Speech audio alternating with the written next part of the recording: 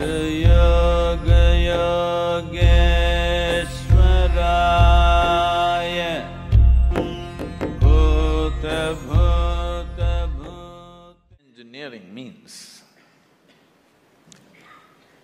essentially to make things happen the way we want it. That's engineering, isn't it? To engineer this building means what? We want it the way we want it. We could have sat under a tree, but we choose to build this building because we want to sit under something engineered the way we want it, as suitable for us. We air conditioned the place because we want the temperature in a certain way. All this we did, but is it not important that you engineer this the way you want it? Hello? Outside is air conditioned, inside is boiling, what's the point? I'm saying power is being wasted on you. In the last 150 years, with the advent of science and technology, we have more comforts and conveniences than any generation ever could imagine, isn't it? Yes or no? You have more comforts and conveniences than any generation could ever imagine. We are the most comfortable generation ever, physically, materially.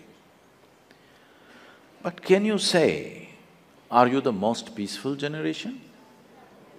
Joyful? Loving? No. Or can you even say you're the most intelligent generation? That'll be a wrong thing to say. Anybody who claims he is intelligent amounts to foolishness, isn't it? Because the significance of intelligence is, it shows you how many loopholes are there in your intelligence. Only a fool thinks there are no loopholes. A truly intelligent person always sees how many loopholes in my intelligence. The significance of being in a technological institute is not about just getting qualified to get some job somewhere or a passport out of the country. It should become a way of creating life, making life happen better than the way it's happening right now, because this is a fundamental responsibility that we have as a generation of people, because we occupy this space on the planet for a short, brief time. When the last generation gave this planet to us, whichever way they gave it, it's our business that when we leave it little better than the way we had it. Very important. How better? In what way better? You can decide that. I won't say only ecologically better, but in every way better. It must be better than the way we got it. This means we have to engineer ourselves to fit in such a way. See, a well-engineered machine means least amount of friction, isn't it so? Yes? A well-engineered machine means what? Least amount of friction. Heavy friction means badly engineered, isn't it? Isn't that the understanding? So the fundamentals of yoga is this. The fundamentals of yoga is in the geometry of physical existence. If you understand the geometry of what this human mechanism is, the body is, the psychological structure is, the chemical processes are, the energy structures are, if you understand the geometry of this and become capable of observing the cosmic geometry, if these two things are well aligned, suddenly your life hits off like a magic. Your life is no more a miserable drag, but it's magical simply because you have gotten the right geometry of things. Anything that is geometrically perfect will function absolutely smoothly and for a very long time. This is something that you must do to yourself when you're young. It doesn't matter what you want to do in your life. One thing must happen, your body and your brain should not come in your way. They must work for you. Yes or no? Hello? Never your body and your mind should not come in the way of who you want to be. Right now for most people, they themselves are a big issue. When you are an issue, how will you address the issues in the world?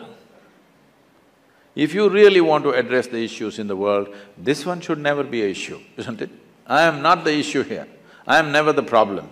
If there are problems, I will deal with it, but I am never the problem. This must happen to you, isn't it? Please make yourself like this, that you are never the problem. You're always a part of the solution, never a part of the problem. Right now, right now we have developed a certain attitude in the country, a whole lot of people, for every solution they invent a problem. For every solution they have found a problem. So there are people who are working for problems, there are people who are working for solutions. Young people should stand up and become a solution for future generations to come and your own life to blossom. Because the greatest fulfillment in one's life is that you function in such a way that you could do something which is much larger than yourself. This must happen. This is the highest fulfillment of activity, that you are able to do something which is larger than yourself. Only then you will see fulfillment in activity. Activity is one thing, but most important thing is how you are. People come to me like, right now you're all saying your IIT is the problem, so I'm inviting you to IYC, Isha Yoga Center. Lot of people come to me and say, Sadhguru, these are people who passed out, okay? Sadhguru, my mother-in-law, she's another, you know, from somewhere else she is. I just don't know how to live with this person. And my husband, after all, her son.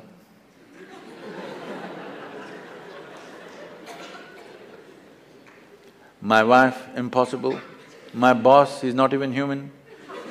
Like this it goes on. Then I tell them, see, don't worry. Your husband, wife, mother-in-law, boss, nobody will come here, you're protected. Like IIT. Your IYC also well protected. Nobody will come here, you just come and stay. I'll give you a nice place to stay, food is good. You don't have to do anything, just be joyful, that's all. None of these tormentors are there. Just be joyful. 24 hours you leave them in the one room, you must see in how many ways they twist themselves out. When you're alone, if you're miserable, you're obviously in bad company, isn't it?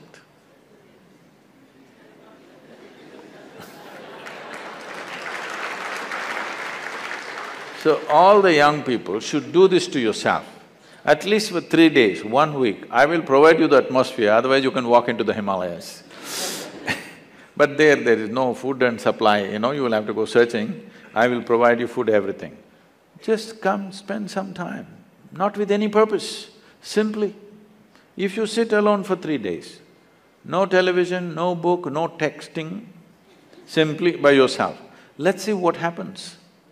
You must know the nature of who you are. You should not go on dodging yourself and one day you will explode into something.